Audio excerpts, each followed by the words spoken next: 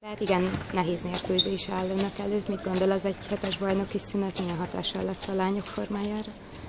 Remélhetőleg küzdeni tudásban nem lesz különösebb probléma továbbra sem.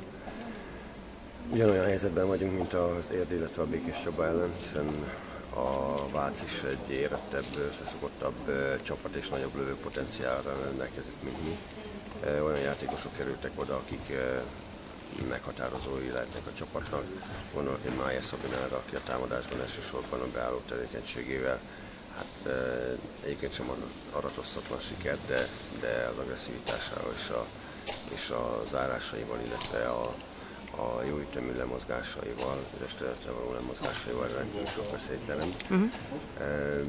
Ott található a Kinga, aki a junior női világbajnokság gólkirálynője volt.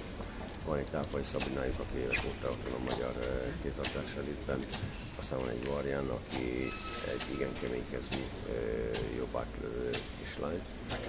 Oda igazolt a Kamper, aki több klubot is megjárva csomó tapasztalatot gyűjtött és mozgékonyságával, illetve játékszervezésével nagyon nagy érdemeket tud a váci támadások véghezvitelében elérni. Van a Farkasnál, aki Veszprémből tért vissza a Vácra.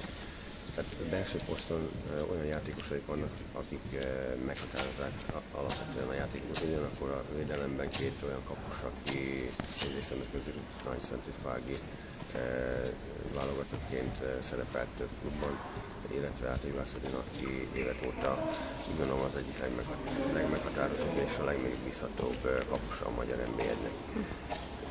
Nekünk ahhoz, hogy bármilyen esélyünk legyen egy tisztességes eredmény eléréséhez, nekünk ugyanolyan hőfokon kell tudni küzdeni, mint ahogy tettük itthon az Érd ellen, illetve a Békés Csaba ellen. Ha ezt sikerül elérni, akkor tudunk befolyással lenni az eredményre, ha nem, akkor nem, de remélhetőleg ez nem fog fönnállni. Köszönöm szépen, és sok sikert kívánok!